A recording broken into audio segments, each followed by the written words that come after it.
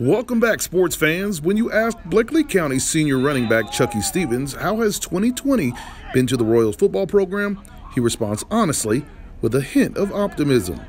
It's been crazy. We started off good, started off trying to get stronger throughout the season because we started off kind of not as good as we expected to, but then we got stronger, and then we've just been clicking a lot lately. The senior running back leads the team with 18 touchdowns on the ground and 1 through the air, nearing the 1,000-yard rushing mark. But he's more focused on the numbers on his report card.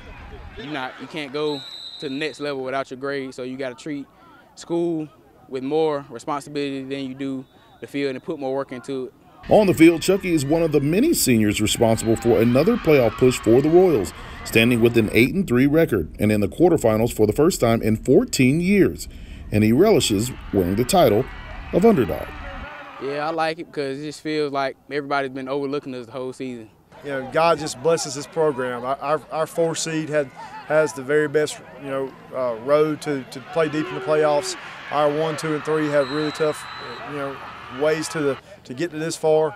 And so I'm fortunate to be able to stand here and say that we moved on and that we've been in a good spot to play to win, to go to the next round. And I just like being doubted because it gives you like an extra boost.